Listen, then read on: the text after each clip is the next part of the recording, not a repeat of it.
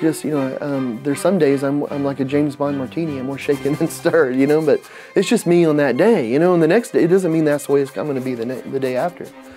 So just learning how to deal with things in that moment on that day. And the great thing about art, the great thing about painting is that you're unable to think about anything other than the paint on the end of that brush right at that moment.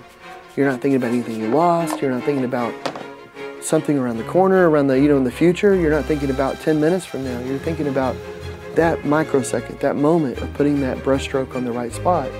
The freedom from that and the liberty of that is just incredible. Because you keep taking those moments and you keep painting, you keep stringing them together. So I would paint like 8 hours, 10 hours, 16 hours a day, every day, 7 days a week. That suddenly, I wasn't scared anymore, and I wasn't angry, and I wasn't fearful. I wasn't anything. I was just in this sort of mindset where I was in the moment.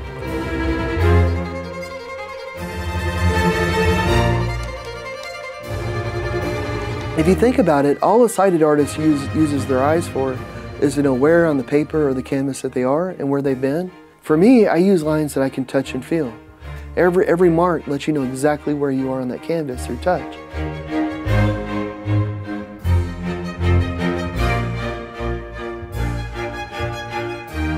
And it's interesting to hear stories. Like, I just love stories. And that's why I love commissions, because like I'll talk to people and they'll say, oh, I met my husband, we were in Paris, and on. And it's this beautiful story about how they did it, like these little quirky facts. But it's hard for people to talk about emotion. Like, well, how did you feel? And it's hard to put that into words. But I can ask them, well, what song reminds you of how you felt? Or what song feels that way? And they'll come up with 2 or 3 songs, that gives them that same emotion, that same feeling. So whenever I'm working on the painting, I can listen to the music, and it gives me kind of a window into how they felt. And then, so I'm using the colors that I'm seeing through the music, and then, it's just a way to connect.